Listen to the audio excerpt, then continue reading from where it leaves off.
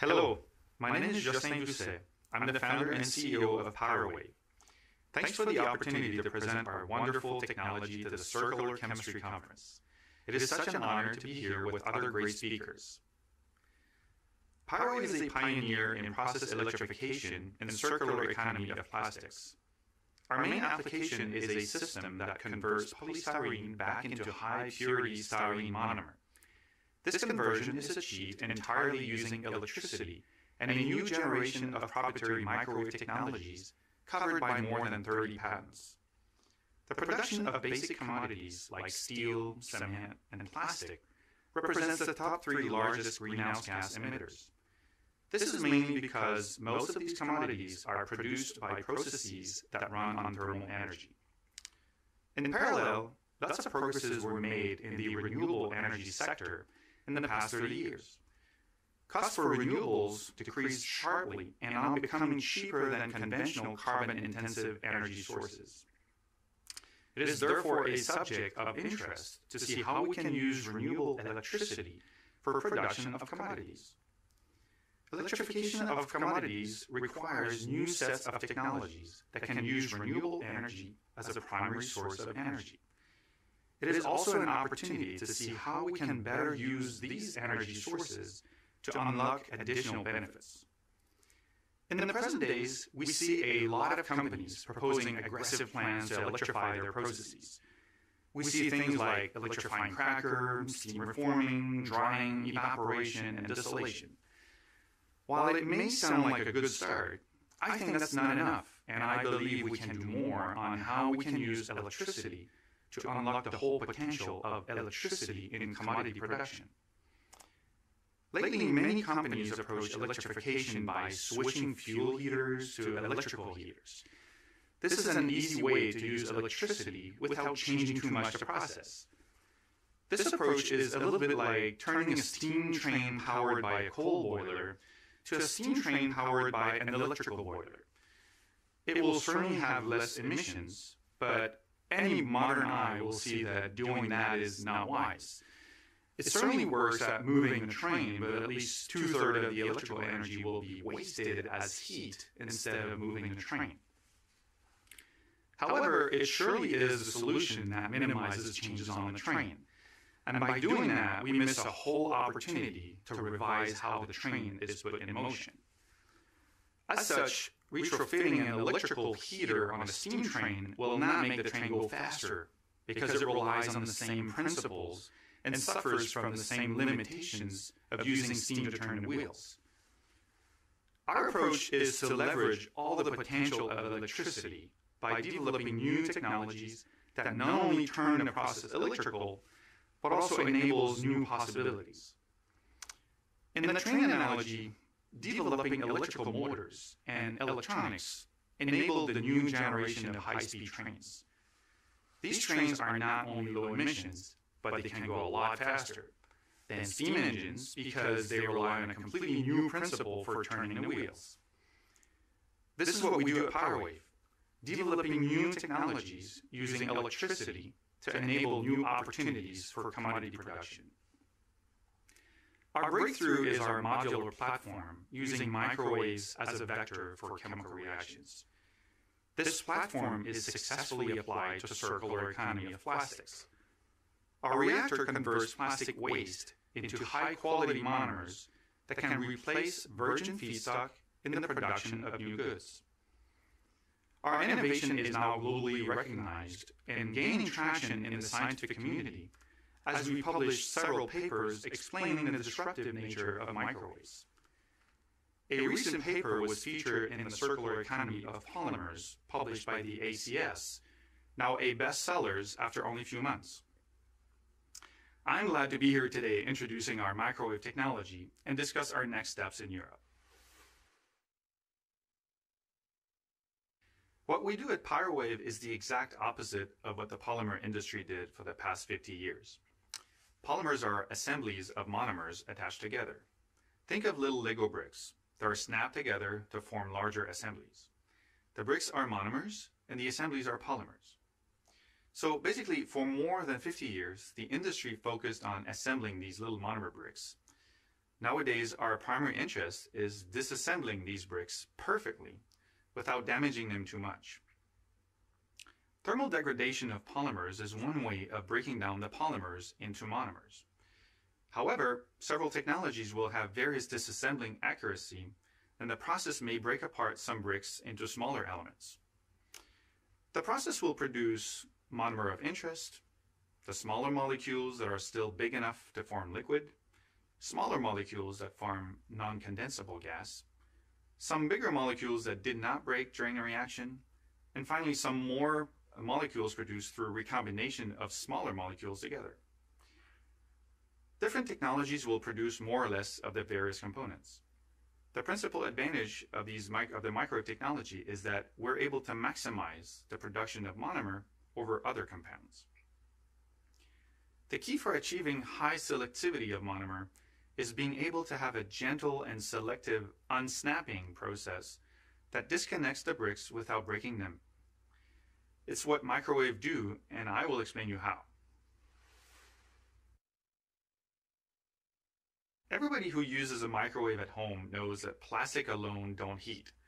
In fact, only the material inside the container will interact and heat under the action of microwaves. To initiate depolymerization with microwaves, we use a specifically designed support that delivers the electrical energy to the reaction.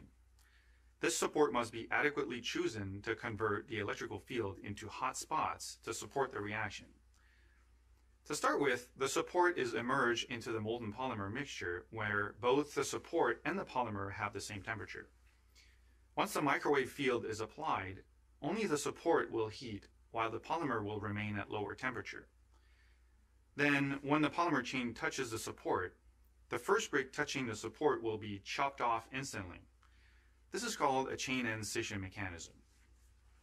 This mechanism is gentle and favors production of monomer.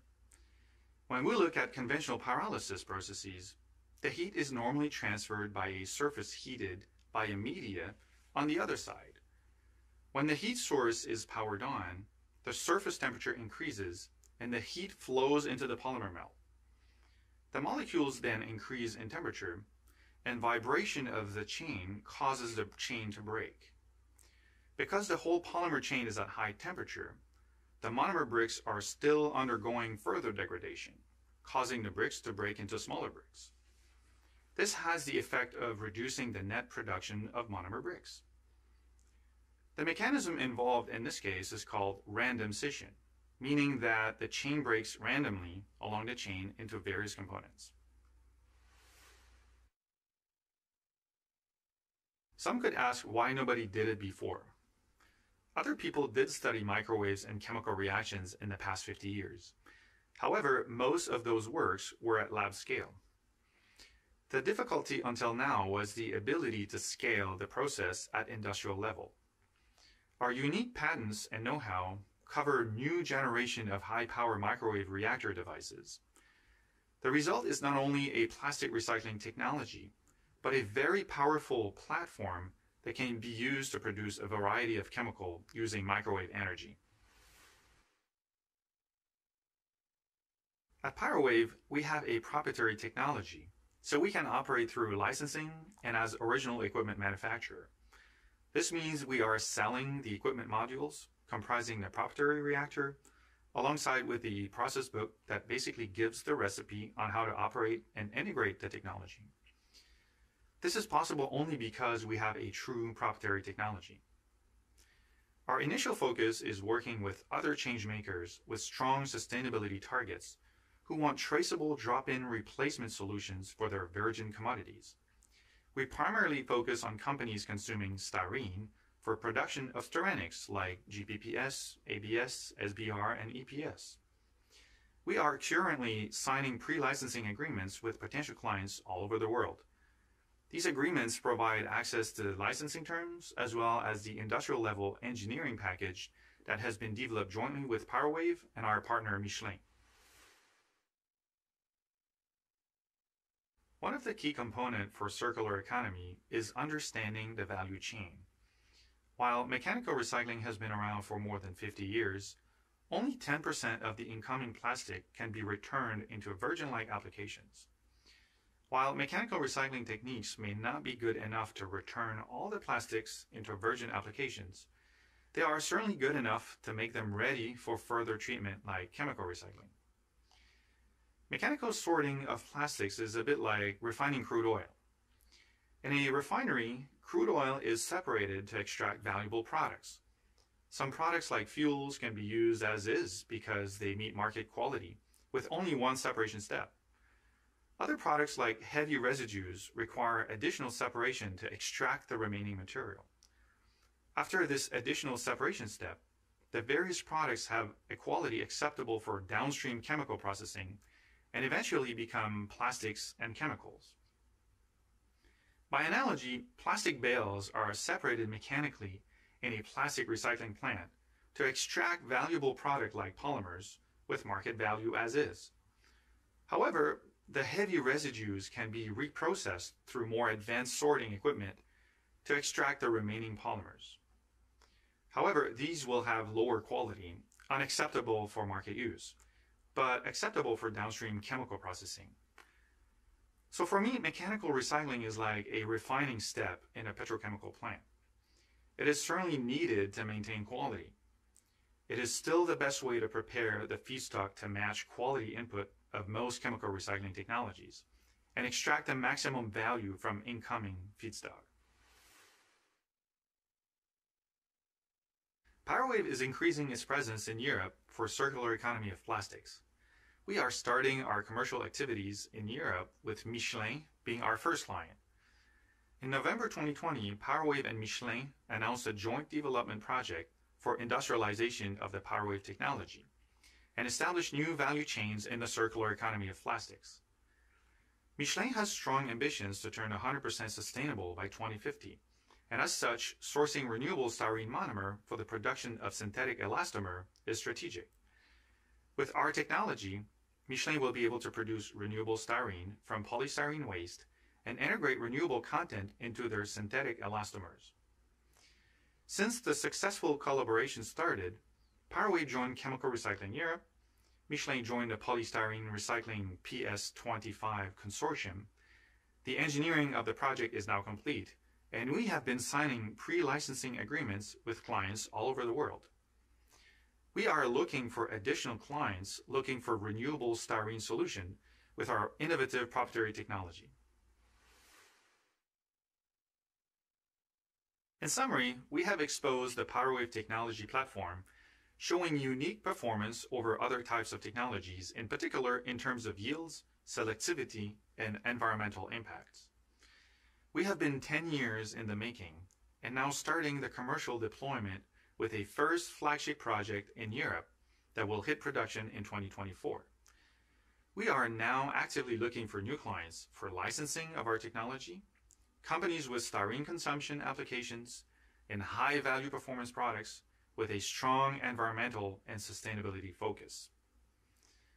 Electrical solutions are urgently needed to address the low-carbon requirement of commodities and meet our greenhouse gas reduction targets. In addition, the plastic waste crisis is becoming a growing pollution problem.